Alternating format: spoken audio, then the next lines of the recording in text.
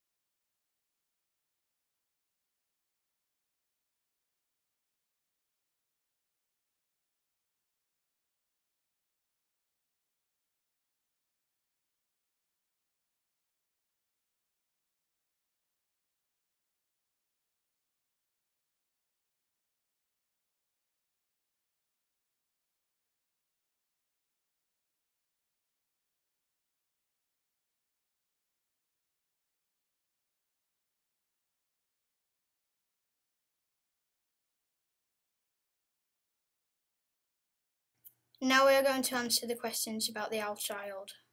Top tip. The question may tell you which page the answer is on.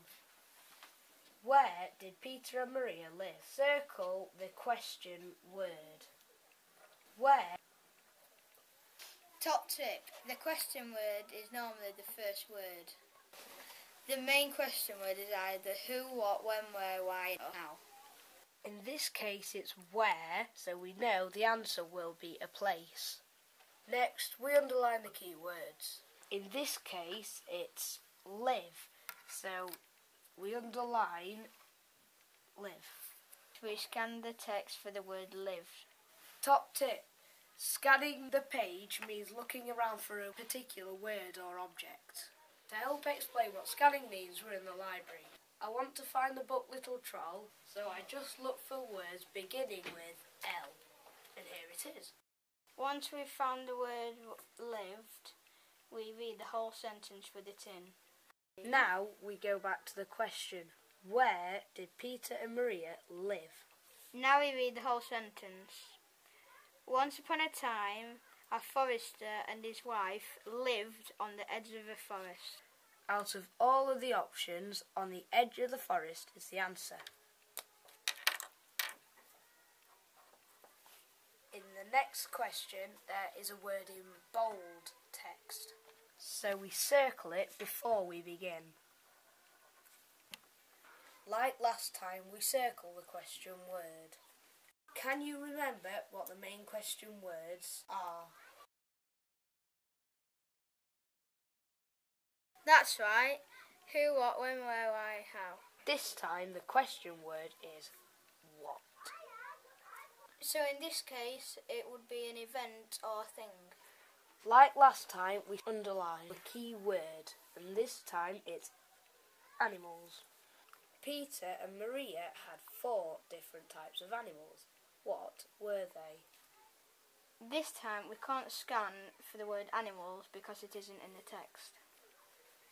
So instead we skim read for the types of animals. Top tip. Skim means read quickly. A Imagine skimming a stone on a pond. The stone touches a pond at different points. In the same way, we skim and we focus on different points instead of reading the whole text. Dog, horse, chickens and goat. Top tip, don't forget to underline the words.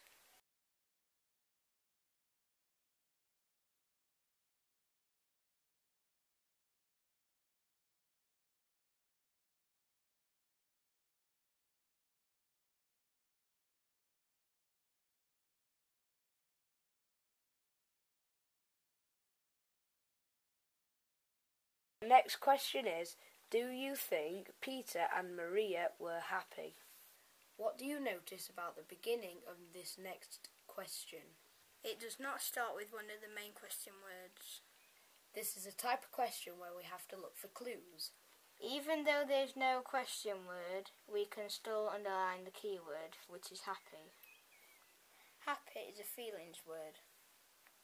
Now we skim for feelings words, and this time it's lonely.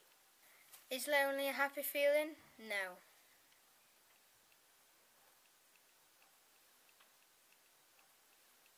This on its own will not get you any marks. It says I have to explain my answer. Top tip, if there is more than one line, I have to write my answer with a full sentence. This next bit is very important. We are going to show you how to write the question and the answer in a full sentence. Use words from the question to begin our answer. We cover up the question words which are normally at the beginning.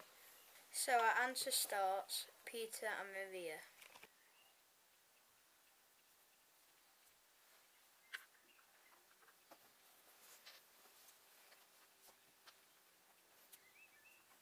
In the text, Peter and Maria were not happy.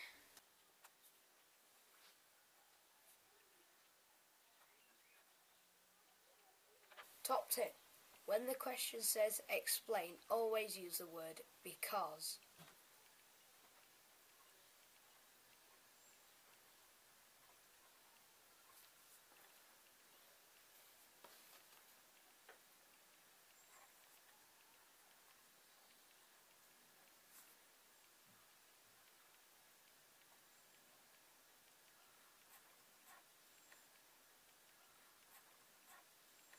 Top tip to make sure you get full marks, write as much as you can.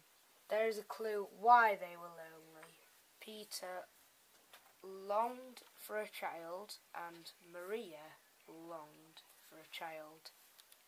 This means they really wanted children. And explains why they were lonely.